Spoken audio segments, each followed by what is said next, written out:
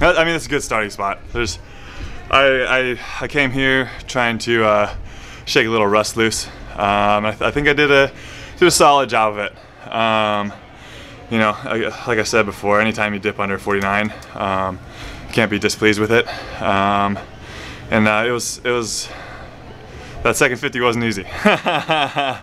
It probably looked like it hurt a little bit because it did, but you know, that's what it's about in the first, at least for me. You know, I consider this kind of the first meet of the championship season. You know, Austin was kind of just continuation of winter, covered right off, you know, winter training, but now it's time to get serious. So, you know, starting at 48.8, hopefully, you know, every race could just get a little bit faster from there.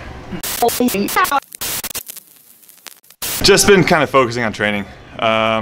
You know, just I got a lot of good, solid training in me.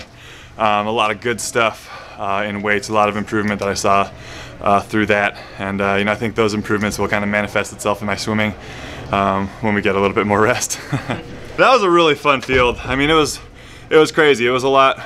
You know, in the sprints especially, it was a lot more difficult to make it in the morning. So you know, you got to be a little bit more honest in the morning about your effort.